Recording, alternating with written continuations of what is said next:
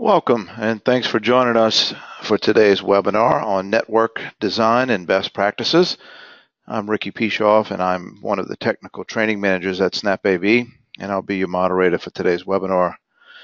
Before we get started, a few quick housekeeping items.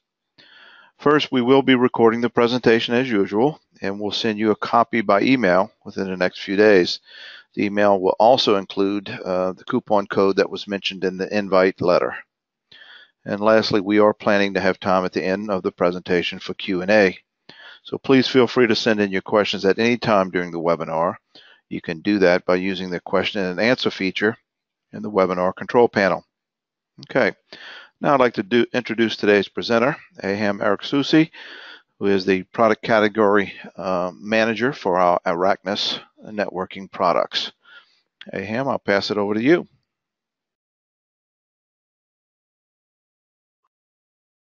Thanks, Ricky. Welcome, everyone. Thanks for attending this afternoon on the East Coast and noon time on the West Coast. So today we have a very general topic. It's about network design and best practices. We got a lot of feedback from dealers asking us, hey, when it comes to designing a new networking job, what are the best things or best approach or best practices that we need to take into consideration from an architectural standpoint all the ways to some tips and tricks. So that's what we will cover in this webinar. It won't take more than, I think, 30 minutes, and we'll have probably about 15 to 20 minutes at the end for some Q&A. So what we will cover this webinar is that how to break down a network design so you have a really good networking opportunity with your customer. How can you design it? How can you think about that design to break down the solution in your head and come up with a really solid architecture? And second to that, what kind of conversation you need to have with your customer? What kind of input that you need to get from that customer in order to get to that really good approach. Before we end the presentation, we have some exciting new product announcement for you, so stay tuned for us. Something very excited about, and we'll end up with some Q&A. Thanks for a lot of your feedback when you signed up for the webinar. I got to read all of the respondents' answers around what kind of pain points you have today. I did see a lot of topics or pain points that we covered in previous webinars, so please check those webinars, particularly those three. They are either on YouTube or Vimeo. So there's the Sonos VLANs and switches webinar we did last year. So we talked about how to do VLAN setup and deal with Sonos setups and all that fun stuff. And then we did fast roaming when we announced the 500, 700 access points, explaining how we deal with fast roaming on the access points themselves. And I believe last month we did the truth about Wi-Fi speeds, just to level set on what you should expect in the real world in terms of Wi-Fi speeds and how to level set that conversation with your customers. So today I will not dive into the details of each one of these three items. I'll leave it for you guys to go and kind of rewatch those webinars and brush up on that information. And we have a lot of content online in the product support tab as well. So like I said, today is all about the architecture. So how can you design a new networking job? How can you think about it from an architecture perspective? And I want to introduce something like it's really a building block mindset. If you want to have a really solid architecture, no matter how big or small the job, it needs to be scalable and it needs to be modular. So I will introduce kind of like a framework to think about for you guys. So we start with the ISP. So this is an ISP building block.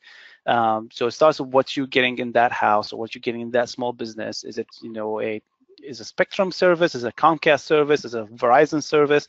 Each service provider will have its own nuances that you need to deal with in your region. What kind of line is coming into the job? Is it a cable? Is it a fiber? Is it DSL? So that's one important external factor that is somewhat out of your control, but you need to be very aware of in terms of the design and the setup, because it will affect, this is the pipe that is going into the network.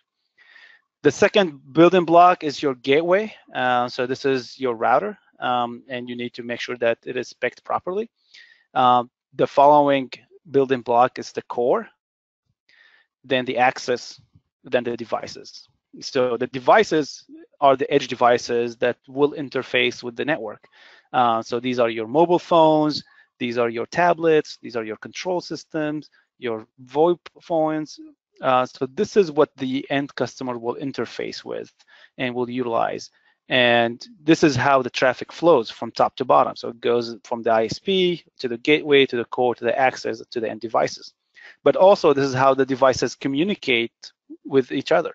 So they go from devices to access to devices, or devices core to devices, or devices gateway to devices.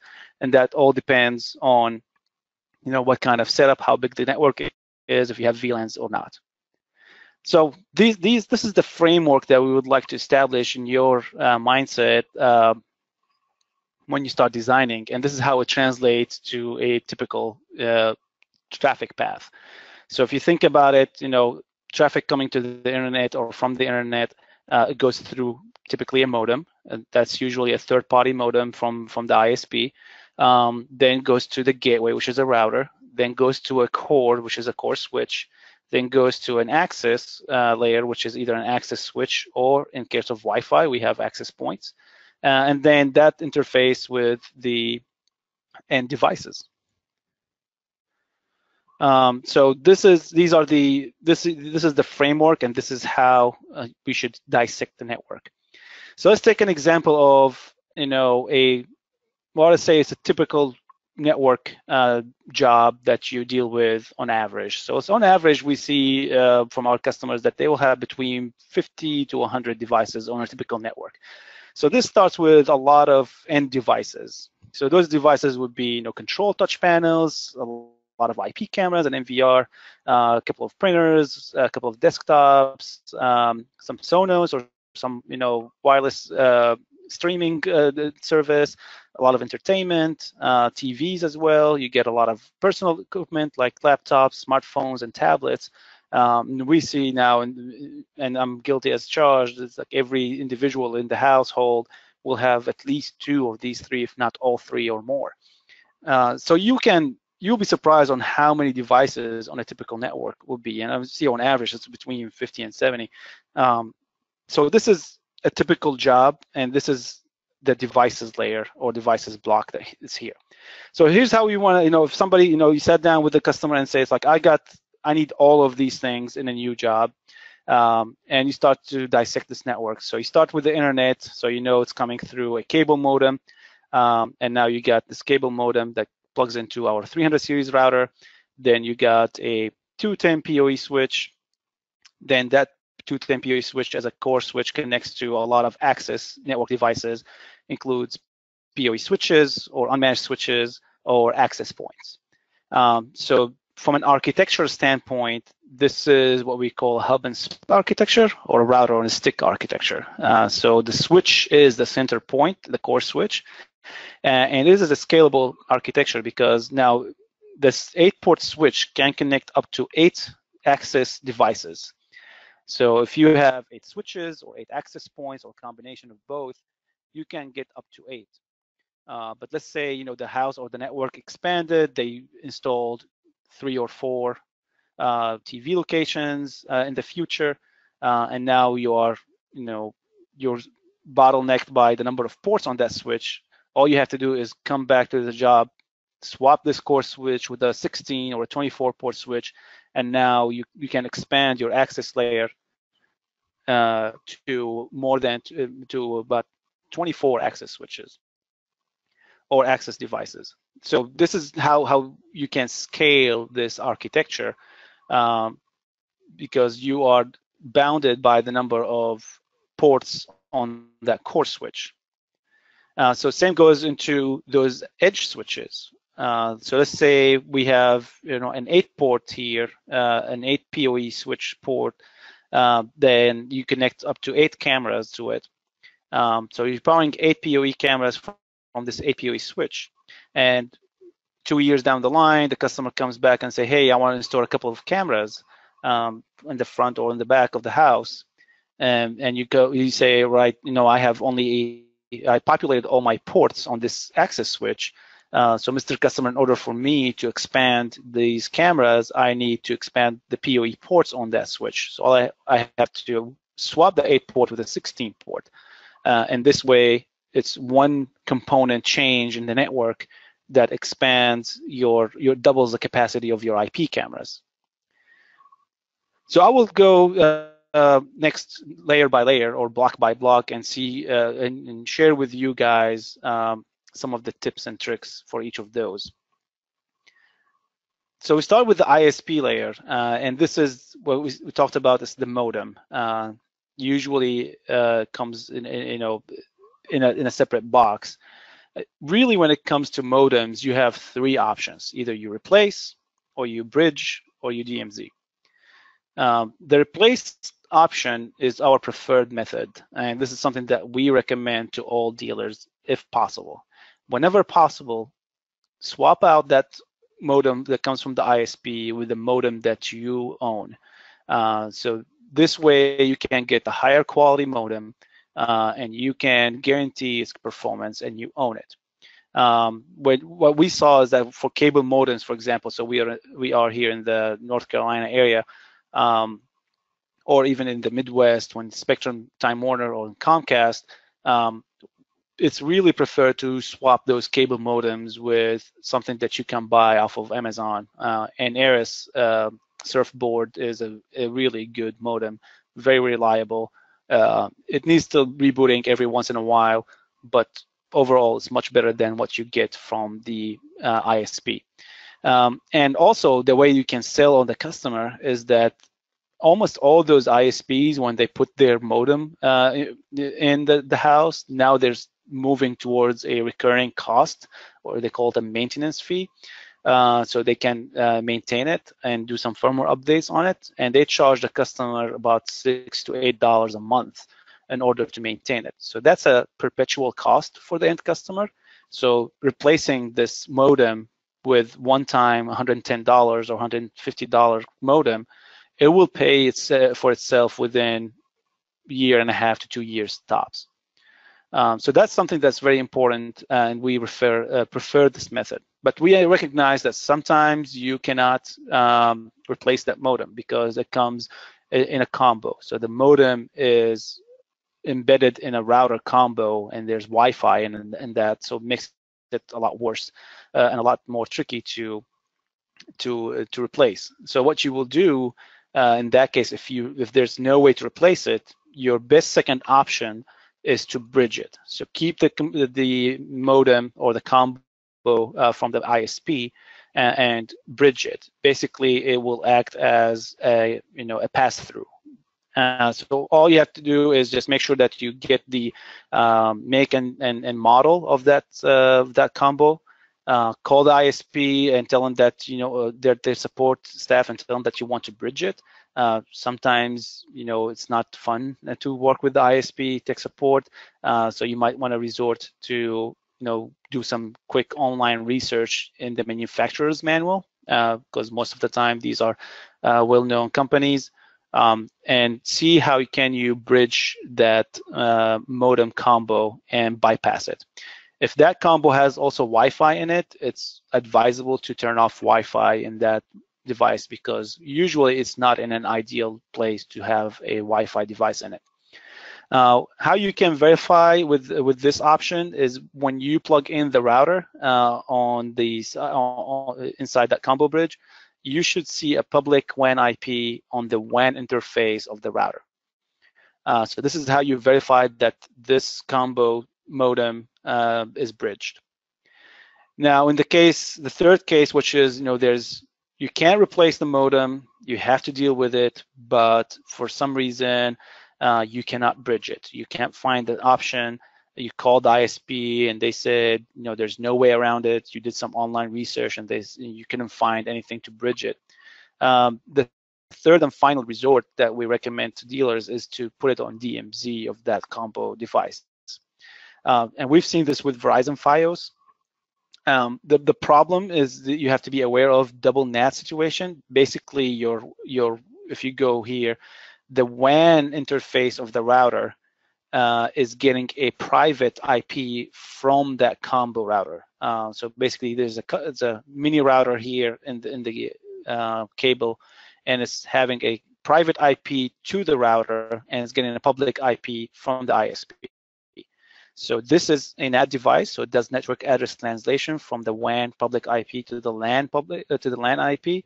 Then the router will do translation from this LAN IP to another LAN IP. So this is what we call a double NAT situation. The problem with a double NAT situation is that you have to, if you want to do port forwarding, it becomes a little bit tedious because you have to do port forwarding on the first NAT device, then port forwarding on the second NAT device. The other problem is if you want to do remote access to any of the devices inside the network, it becomes also problematic because they have to go through 2 layers of NATing. Now with OvrC Pro and OvrC Hub, that problem doesn't exist because you SSH to OvrC Hub inside the network, and you can access other devices, local IP address or local interfaces easily. But if you do not have an OvrC Hub, remote access becomes a little bit tricky, and it requires some maneuvering in both the combo from the ISP and the router. So these are the 3 options that you have. We have some internal documents in our tech support for DMZing, and if you run into that situation, feel free to call our support line, and we will help you through it. Now the gateway layer, which is the router. So basically the router, what it does is it connects the internal network with the internet. So let's assume that this is the modem that you got and replaced. All it does is it's just a dumb device. Your router is getting a WAN IP address from the ISP, and the router is responsible for all that translation from inside to outside the network. So here are some general tips and tricks that you need to be aware of when you think about that layer, the gateway layer. Make sure you look at you spec the right equipment. Look at the WAN to LAN throughput. Our current 300 series router is capable of doing up to 500 megabit per second WAN to LAN. I know some of the high frequency questions that I get is like, hey, are you going to come up with a higher end router to do 1 gigabit per second for those Google fibers and the AT&T fibers, ISPs? The answer is yes. We're in development, but stay tuned for more information on that. The other thing that we start to see is that some of the dealers are more concerned about the security, and we start to see some of those unified threat management appliances being spec'd as the gateway device, which is great. Those level of devices are higher than the typical simple gateway in terms of just security, but you have to be very aware that once you enable all those security features, your throughput through that device goes way down. So if you go to the spec sheet, you have to look at the SSL IPS throughput. So this is basically the UTM device or the UTM appliance is doing deep packet inspection on encrypted traffic, which most of the modern applications use encrypted traffic to communicate, like Facebook. So they have to do a lot of processing on the local device in order to protect the traffic from any malware or any attacks. So what you typically see in a UTM appliance is that, for example, let's say you see a spec that is 1 gigabit per second firewall throughput. And you say, great, this is a great appliance. But paying extra attention to the spec sheet, you see the SSL IPS throughput is about 50 megabit per second. So there's a huge drop between not having security features and having security features. So just be aware, it's a good approach. Just be aware that you have to spec higher end equipment based on SSL IPS throughput. I think last time I checked with one of the dealers, he was looking at a company called SonicWall. and he was trying to see if SonicWall will have a good solution for his application. And we looked at the highest end model from a low-end series. It dropped from 1.5 gigabit per second firewall to about 200 megabit per second SSL IPS throughput, and that equipment cost him on Amazon about $1,800. So there's cost associated with the UTM appliance. Obviously, it's higher cost than non-UTM appliance, and there's also a performance degradation problem that you need to be aware of. The other thing that you need to be aware of is, or we highly recommend, is that use WAN-LAN interface to the core switch. So this is what we call the router on the stick architecture or design. So basically, it's the local network, and you have the router sitting on one stick, which is one interface to the network. Why we recommend this architecture, even though the router has, most of the time more than one interface on the LAN side, is because a lot of those routers are not meant to handle LAN traffic properly.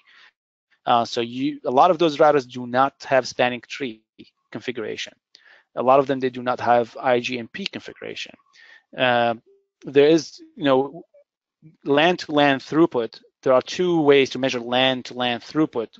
One of them is layer 2, which is only Ethernet.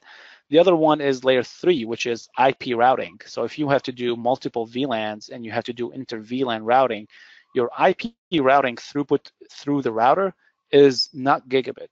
So you have to be aware of those things when you connect multiple switches to the router directly. So that's why we highly recommend doing router on a stick architecture. The other thing that we recommend, since we're talking about routing, you talk about IP subnetting.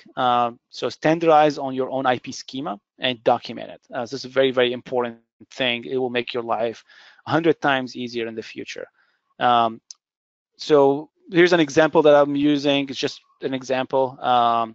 First of all, stay away, or I would recommend to change the default 192.168.1 network, because you end up with a lot of default network coming out of the box, maybe on the ISP combo box, or when somebody's VPNing into the network. So it's highly advisable to change your default subnet. So let's say I change my subnet to 192.168.100.x. It's a /24 subnet that will give me up to 254 IP addresses. There's plenty of devices that I can connect to this network. So an example of standardizing on my own IP schema is I say, hey, every job that I go to, the range from .1 to .19 is reserved for networking equipment. So this is .1 is the router, .2 is the core switch, .3 is another switch, so on and so forth. So these are the management IP addresses for those networking equipment. And I standardize on those across all my jobs. So if I have to remote access, or I have to local access, I don't have to waste time going through documentation or going through some previous notes on what the IP address of that device is. I know exactly what it is. It's always .1 for the router. It's always .2 for the core switch. It's always .3 for the edge switch, and so on and so forth. Here's another example from the IP schemas. Like I will start my surveillance equipment from .20 to .39. That gives me about 40 IP surveillance equipment. And I can say I always start with the NVR. So .20 is always the NVR. .21 is the first IP camera, 22, 23, so on and so forth. So that makes it standardized, and that makes it also very, very easy to follow in troubleshooting. And once I've done standardized on my own IP schema, I can also standardize on my port forwarding rule. So one of the very important items is that we highly recommend matching port forwarding rules with IP addresses. So let's take an example of this surveillance IP schema here. So say between .20 and .39 are my IP cameras, and I want to access one of those cameras remotely through a port forwarding rule. Let's say I want to access camera .30. So one of the best practices is that I start with a range of ports. Let's say 8,000 is where I start. Maybe I want to start at 9,000 on the WAN, and match the last 2 digits with the IP address of the device. So let me do a pen here real quick so you can see it. This is 30 matches 30, and so on and so forth. So actually, it's the last 3 digits should match the last 3 digits here. So if I have a device here that's 130, then my port forwarding rule is 8130. I'm using keyboard. So that's an example of a really best practice. So this way, when you want to remote access to a device, you don't have to even think about it. I know exactly, I'm starting always at port 8000 or port 9000, and I know my IP camera range start from 21 all the way to 39. I know that I start, for example, north to south. I want to access the 3rd camera from north, then it's going to be 23. Port 8023 is the the port that I need to access. It saved me a lot of time in troubleshooting, just plowing through documentation. The other final tip here is that, before final tip, is that VLANs, you have to consider about inter-VLAN routing. Some consideration when you have inter-VLAN routing, and again, if you want to dive into the VLANs, please watch our webinar about VLANs and read the documentation, the support tab. But one important thing that you need to be aware of is that Apple devices, sometimes control systems or streaming services do not play well across VLANs. An example of that, if you have an Apple TV on one VLAN and you have Apple devices like iPhones on another VLAN, your Apple services will not go across VLAN. You cannot do AirPlay across VLANs. You cannot do AirPrint across VLANs. It's going to be very, very hard. And we found that some control systems also, they don't scan across VLANs because they scan using MDNS technology, and it doesn't play well across VLANs. So be very aware when you do VLANs about inter-VLAN routing and inter-VLAN traffic. The final tip when you talk about routers is when you do speed tests, be aware that speedtest.net is not the only tool available for you. It is actually one of the least favorable tools that we recommend for dealers for a couple of reasons. First of all, it is flash-based, so if your computer is not up to speed in terms of spec, then your computer slows down the speed test. Your NIC card will slow down the speed test. The second reason for speedtest.net is the results vary by the test server. So make sure that you pick or test against different servers in the region, and you see different results there. A cool website, it's called testmy.net, is not flash-based. It gives you an average, an aggregate about your service. I think this is something that's a good alternative to speedtest.net. All right, let me clear these drawings. So we go to the core layer, and as we say, the core layer, our goal here is to make the network as quote-unquote flat as possible, which means that you want to minimize the number of hops between different segments of the network. So like I said, for performance purposes, for a lot of different reasons that we mentioned in the gateway layer, we would like to keep one core switch off of the router and then everything off of that core switch. It is not recommended to use multiple core switches off of the router. You might end up using this architecture for really large jobs for various reasons, but if you are designing from the scratch, it's highly recommended to use one core switch off of the router. If you use multiple switches off of the router, you run into issues with IGMP snooping on the router if it's not supported, spanning tree issues if it's not supported on the router. Your layer 3 traffic, LAN to LAN, is going to be less than gigabit per second. So it's really not a good situation. So like I said, make your network as flat as possible. Make it as a hub and spoke topology like we talked to. So everything is fed off that core switch. And in this layer, actually, a managed switch is better than an unmanaged switch for various reasons. And if you watch the Spanning Tree and Sonos webinar, we explained that when using managed switches, you can control the Spanning Tree algorithm, and you want your core switch to be the root bridge for Spanning Tree. So you want to force the network to get all the traffic through the core switch, not through Sonos. Here makes sense, and it's better than an unmanaged switch. And if you have access points in this scenario, I think a lot of the jobs will have access points.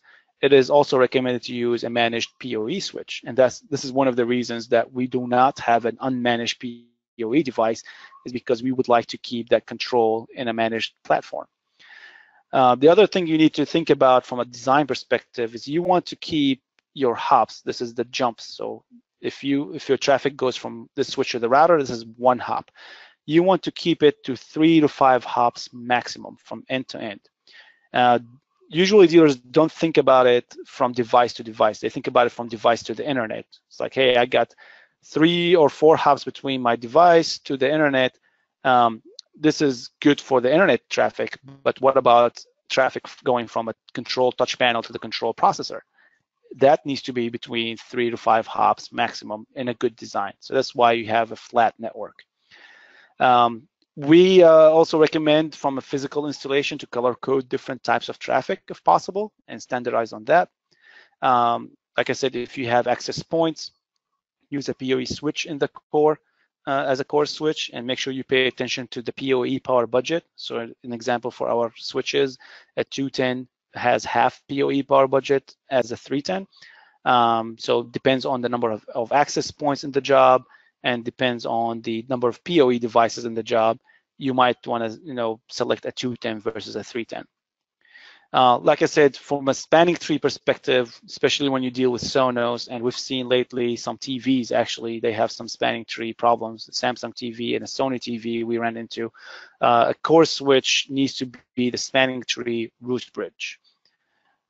And when you have really large jobs, you need to start thinking about VLANing those chatty traffic. So if you have, a surveillance system, I would start with surveillance in a separate VLAN to begin with. Make sure you name interfaces on that core device, on the core switch. It will save your life when you go 6 months, 8 months after the fact, and you want to troubleshoot something. This is when, Oversee as a free cloud management tool is very valuable for you. It will take a couple of minutes of your time to go through Oversee and name each interface. Say, interface 1 is connected to access point, upstairs. Interface number 7 is connected to access point basement. That will help your life a lot.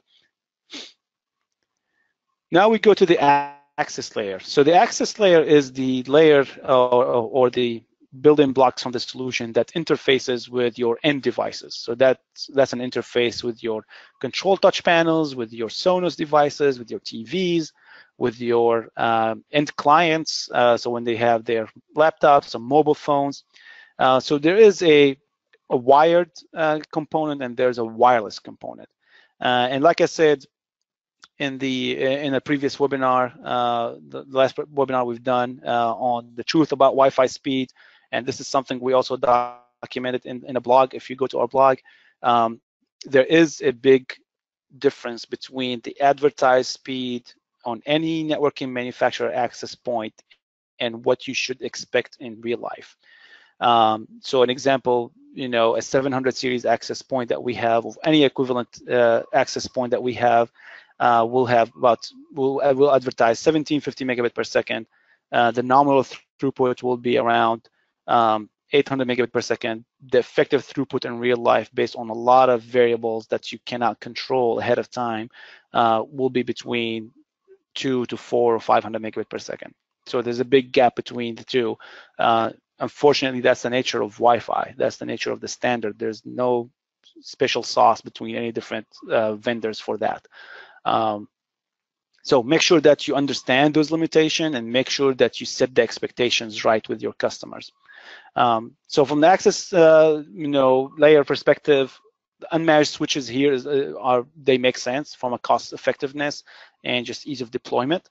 And I would account for 20 to 30% port expansion in the future for any access switch, unless it's a really special case.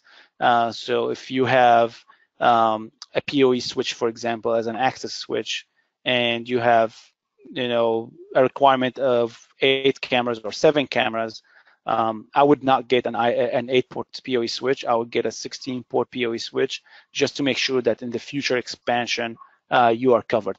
It's really hard for the customer to come back, a year from the job, ask for 1 or 2 IP cameras to be added, and you come up with a quote that you need to swap your switch, and it's a couple $100 extra.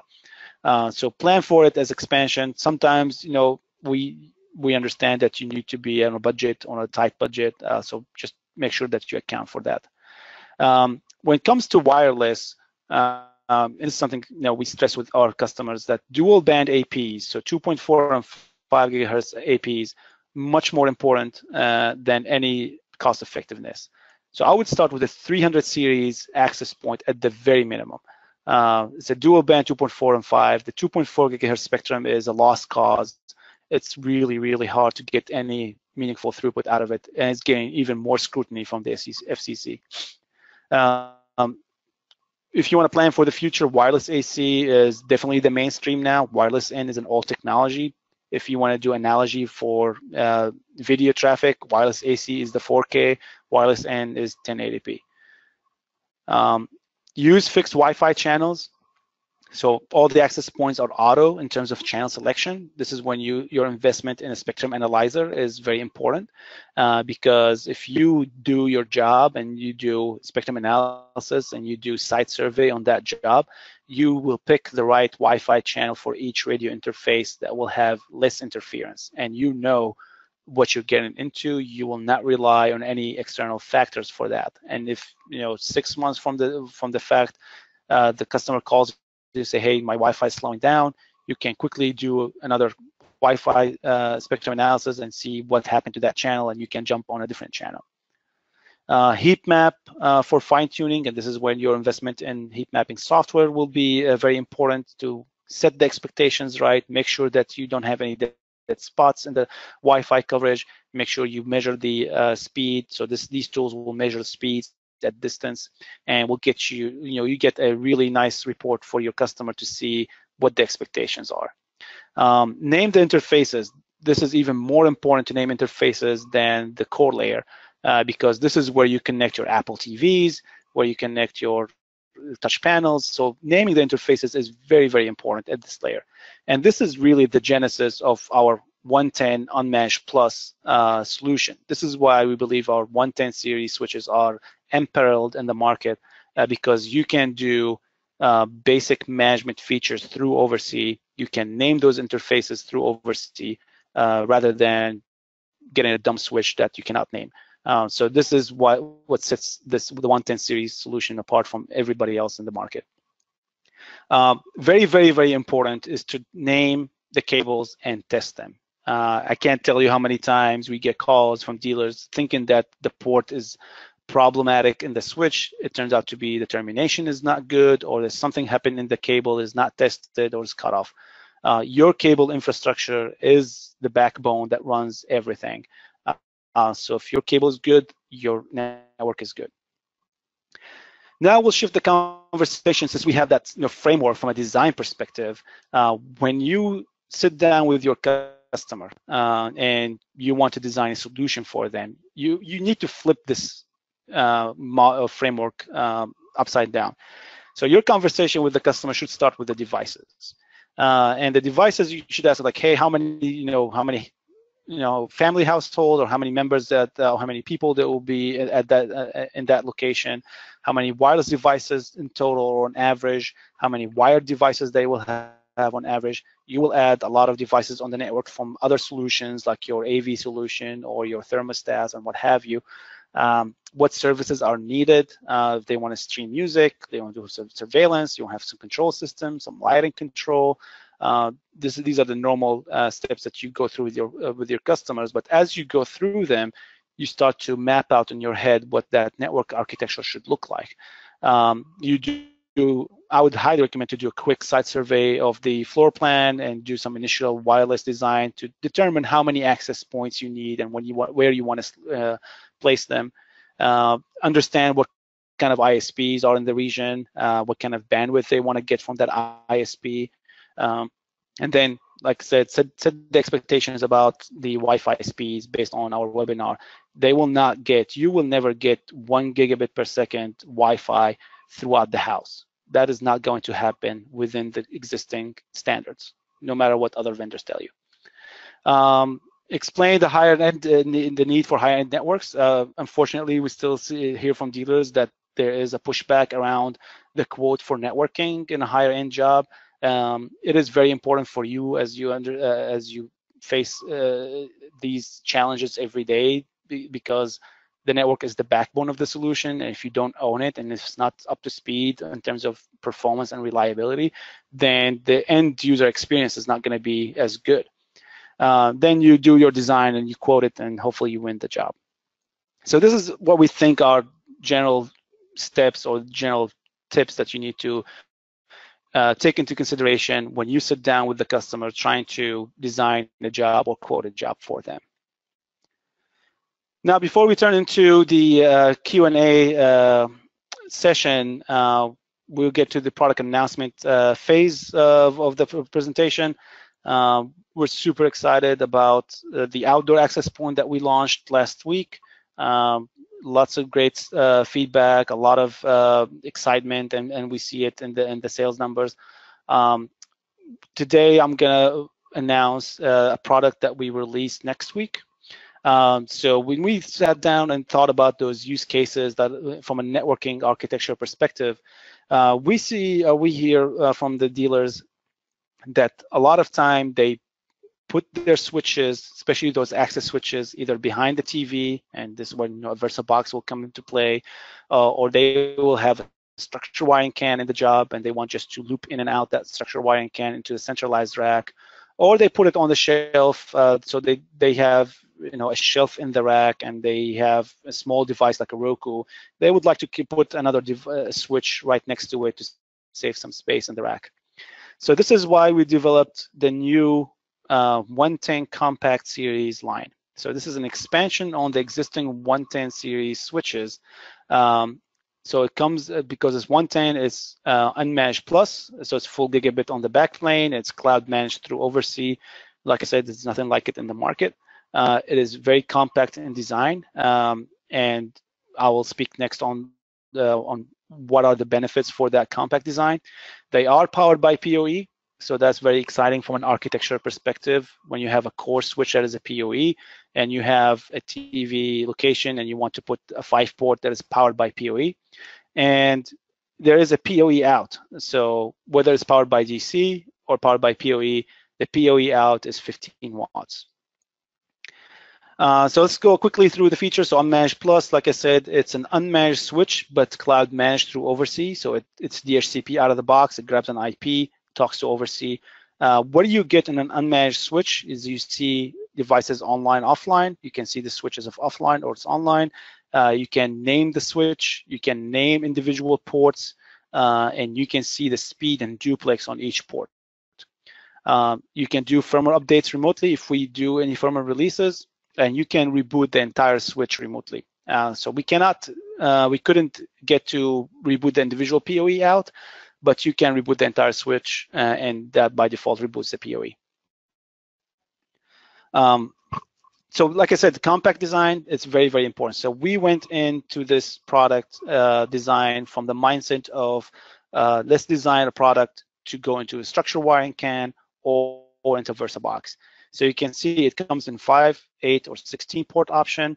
They come with the mounting gear included in the box. There's no DC power supply, but you can see it mounts very neatly, very nicely into the structural wiring can, and you can put it here if you use our WirePath 1 cans, you can mount it on the platform. We've seen dealers during beta test that they do mounting on the side of the rack sometimes, and they do it under the desk. I'm pretty sure you guys find a lot of innovative ways to install this product. Like I said, it's PoE in, so it's 30 watts in, and there's 15 watts out. It can be powered by either PoE switch or PoE injector, or a DC power supply. The DC power supply is sold separately. It's 48 volt. But when you power through 15 or 30 watts, it's 15 watts only. PoE out, so you can power another localized device like an IP camera or a wireless access point, or you can power actually another compact switch from another switch by PoE. But be aware that the PoE out, when powered by PoE, is limited to 50 meters in terms of distance. That's about 150 feet. So that's it. That's the announcement. It's compact series. It's really our design process to go into the custom installation, listen to your pain points, and design a product around those pain points and give you a really valuable solution. And with that being said, I'll leave it to Ricky so we can go through some questions. Alrighty, Aham. As always, great information on networking. We're going to go through a few questions here. I think most of these, everyone could get a little bit of good answers on some of these. Most of these we did cover, but I think some of them are pretty important that we maybe cover again. I'll start with this last one. We just talked about the PoE capabilities of these compact switches, and one of the questions, Aham, is this PoE plus device, or will it only pull 14.5 watts? So I think you covered that, but why don't you go in a little bit more on that? It's a good question. So it is both. It depends really. So the switch itself, it pulls up to 12 watts of power. But when you utilize the PoE out, so if you're not utilizing the PoE out interface, then it's only PoE. If you start to pull power from that PoE out interface, now it becomes a PoE plus in. So 30 watts in, 12 watts consumed in the device, and 15 watts out, if that makes sense. Okay, let's go into some general questions here, and a lot of these you actually answered some of these, but again, I want to reiterate some of these questions. I think they're key for the networking guys. Do you need a core switch if you only have one access switch? Great question. No. In that case, when you have a really small job, and really small means that you can have up to 48 devices on a one switch that can act as a core and access switches at the same time. You do not need a core switch. This is really more of an expandable and scalable architecture when you have those larger jobs. But let's say if I have a small to medium sized job that I got, up to 48 devices only. They need no VLANing, or they need just to be plugged into one device. Then you can get a router, and from the router to a 48 port switch, and then from the 48 port switches all the way to end devices. That's very feasible. Okay, you may have to pull up one of your other slides for this one, but I think it's key. Please discuss the location of the Oversea hub and why you would play. Oh, great question. Great question. Let me go back to my architecture one real quick. Oh, here you go. So, great question. Your Oversea hub, since it's measuring speed and latency, ideally what you want to do is plug that Oversea hub directly into the router.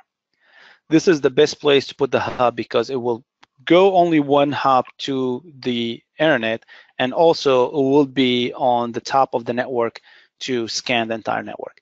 So today, if you put the Oversea hub to the router, our existing 300 series router, you will see there's a significant dip into the reported speed. And that's a bug that we are fixing in a firmware update for the router that will be scheduled to be released by the end of the month. So in a couple of weeks, we will release a new firmware for the router. It's 1.0.5.34, and that will fix that issue, and you'll put the hub. Your next best option today is to put the hub into the core switch. Again, you want to have as accurate of speed as a measurement as possible, and you want to have as good of access to the entire network as possible. So that's a good question. Okay, again, I think we covered some of this, but I just want to make sure that everyone understands. If there are only two switches on a network, are you saying we should have the layers stacked, one off the router and the other off the other switch? It depends on your architecture, but ideally, yes. You do not want to have two switches off the router because you, like I said, you will end up with a situation where you have, let me go to this slide. When you have traffic going, if you have traffic going between those two switches, they will go through the router, and now you will have spanning tree issues, you will have IGMP issues. If you have any inter-VLAN routing between the two, you will have performance degradation for sure. So ideally, you want them to be one off the other, one as a core, one as the access. All right, so again, lots of questions about that. So just so everyone's clear, is that there should be one core switch and then other switches plugged into the core switch. So when you're designing your system, that's why it's so important to understand how many network connections you need to have to how many devices. So another quick question here. This is just a general question. What IP Finder tool do you recommend for Windows Computer? Any recommendations on that? Good question. So we got a couple of options. Some of them are free. So if you are using Wi-Fi on the phone, I'm a big fan of Fing. Fing is a really good tool. If you are using, obviously, our OvrC Hub, utilizes multiple tools inside the code to sniff the entire network and puts everything into your OvrC dashboard. If you just wanted something that is software on the PC, I think for Windows, there's a Windows IP scanner, if I recall that correctly. All right, just a couple of more questions real quick. This one's on the compact switch. How small are these, and do they need any airspace? They're quite small, so you can see them. They are on the website as coming soon items. Just filter on the left side, unmanaged plus, and you'll see them as coming soon. They're quite compact. You need some airspace going, just because they're fanless. They don't have any fans, so you need some ventilation going through the switch. But like for example, we during the design process, we thought that would be a good idea to do a drop-in installation in the VersaBox, similar to the WAP box. But unfortunately, that tight space is not recommended by the certification bodies because of air circulation, the risk of running too hot and catching fire. So that you do not want that to happen. So make sure there's a good amount of space around them and for.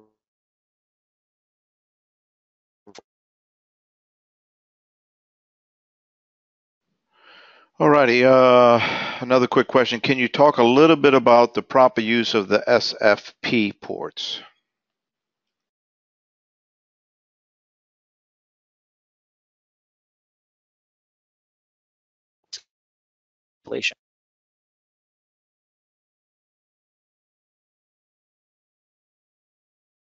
Restored. Can you hear me now? Sorry, I lost my connection for some reason. So the SFP ports, so 210 and 310 switches that we have, there are at minimum 2 SFP ports and a maximum 4 SFP ports when you have 48 port models. So those SFP ports, they are extra ports on the switch. They do not share any backplane with other ports. So they have dedicated bandwidth. So really an 8 port is a 10 port. But when it comes to SFP ports, there are really two use cases that we recommend, or we see dealers use that for. So the SFP port, think about it as an empty slot that you can populate with either electrical RJ45 or a fiber SFP. So let's talk about the electrical RJ45. If you have, let's take this example. We have a job when we got a 210/16 PoE, and 15 or 16 of those PoE interfaces need to power 16 IP cameras. You still need a one interface to go back to the core switch. So that interface is you have two options. Either you lose a PoE port, or you get a RJ45 SFP and plug that RJ45 SFP and connect it to the core switch, and now you have 16 PoE ports going to 16 IP cameras. So that's a main use case. The other use case is, think about, for example, if this 5-port, or this, instead of the 5-port here, there's a 8-port 210, and it is in a guest house, but is really far. It's like 200 meters far or 300 meters far. Your Cat5 from an Ethernet perspective can go up to 100 meter tops per standard. So that is 350 feet. If you want to go beyond that, you need to go fiber. So if you will have to go fiber interface, then you would populate a fiber interface on the switch, in the access switch, and a fiber interface on the core switch, and now you have a fiber link between the two switches. All right, we're about to run out of time here. I got one more question here. I think it's pretty relevant. We didn't talk a lot about the brand new outdoor wireless access point, so this question could come into play here. Also, by the way, on the wireless access, the new outdoor wireless access point, there's some really good videos on that product tab that you might want to take a look at. But this question just came in. Can I just add your new outdoor wireless access point to a customer's existing network? So I think, Ahem, you should probably talk a little bit about the power requirements and things for that. Yeah, the quick answer is yes. For the outdoor access point, it's a 700 series outdoor access point. It has almost the same software features as the indoor 700 series outdoor access point. It means that you get dual band, concurrent 2.4 and 5. You get 1750 wireless AC with 3x3 antenna. And in that support tab video, we talk about, it has the same band steering, it has the same fast roaming features, so it will work seamlessly. It's overseas enabled. The one caveat, or the one thing that we did from a design perspective, it's because it's an outdoor product. In the outdoors, signal travels really far. Because there's less obstruction, there's less interference, or not, there's more interference but less obstruction, so it doesn't degrade that much. So what we found in testing is that you will be sitting 400 to 500 feet away from the access point. Your phone will get 2 bars of Wi-Fi coverage, sometimes 3 bars, because it travels really far from the access point. But your phone or your tablet is limited in its output power. So think about it as its mini access point. There's a radio inside that phone that needs to transmit power. So the maximum power for that phone is 22 dBm.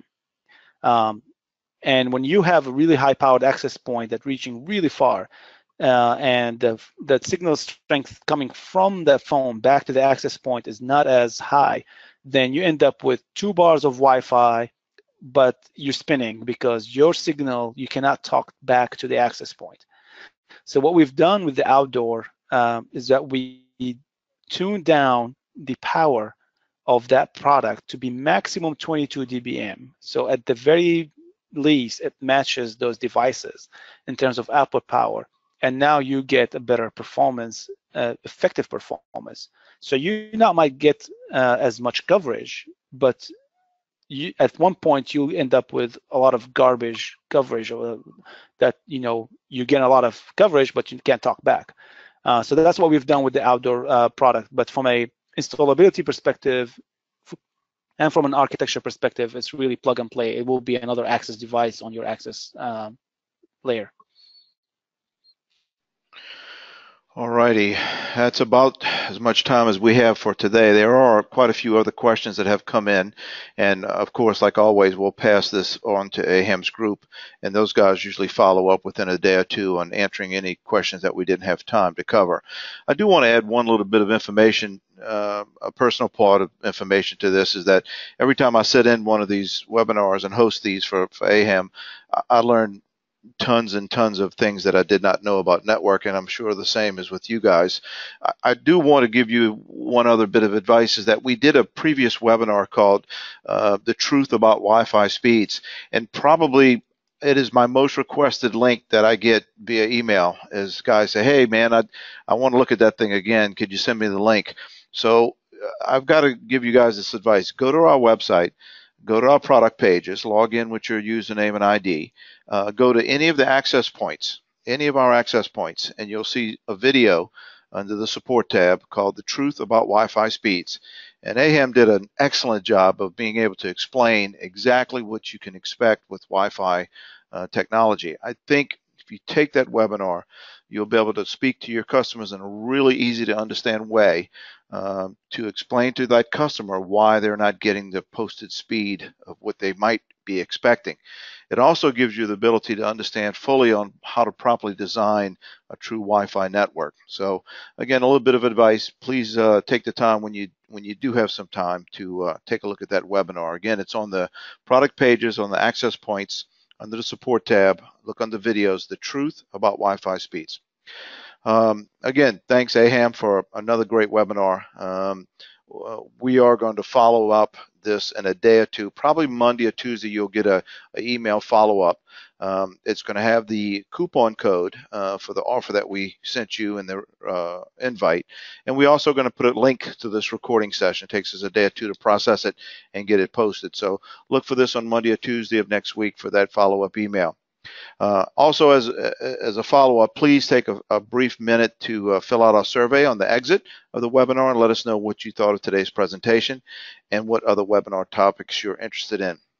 On behalf of AHAM and Arachnus Networking Products and SnapAV, we thank you for taking the time to join us today. Have a great day and happy installing.